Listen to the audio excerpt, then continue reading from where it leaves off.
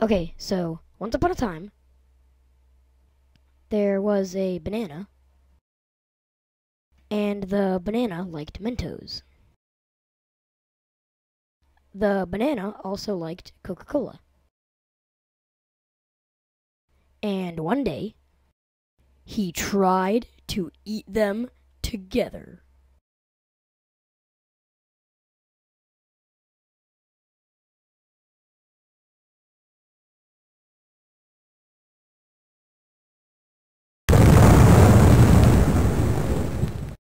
The end. Just kidding. So, if you're wondering why the banana exploded, you are witnessing the surface effect. Carbon dioxide forms bubbles. Diet Coke has more carbon dioxide than regular sodas. The surface of a Mento is jagged and filled with nooks and crannies.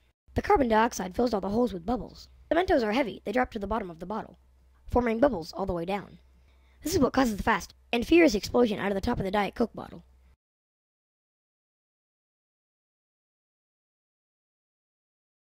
Okay, now it's the end.